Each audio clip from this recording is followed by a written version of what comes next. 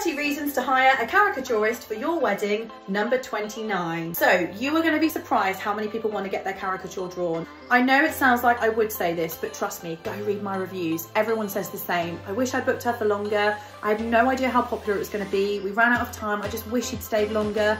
Obviously, if I don't have a wedding afterwards, I will stay longer and we can sort that out between us after the event. But on the times where I am fully booked, often I will do 3 weddings in one day. It won't be possible. So I would really, really recommend that you think about the maximum your budget will allow, because trust me, I've never been sat around waiting for someone to draw. It's always so popular. There's always way more people that want to get drawn than the time you've got. 99.9% of the time, there will be guests that didn't get a chance to get drawn for whatever reason. They want to be drawn after the wedding. Now this is also possible. So I can actually draw from photos. So whether this is something that you do for your guests, or your guests can come to me afterwards independently. Another little tip I'd like to give is, after your wedding, if there's anyone that you know for a fact that you didn't get drawn, why don't you just book in with me straight after your wedding and get those Christmas presents ordered right there and then. And then what a lovely surprise those few months later, when your guests are unwrapping a Christmas present, is a caricature they really wish they had, and you've had the thought to order that for them. I mean, how special can you get? So don't worry, if someone doesn't get drawn on the day, there is an option to get this sorted after.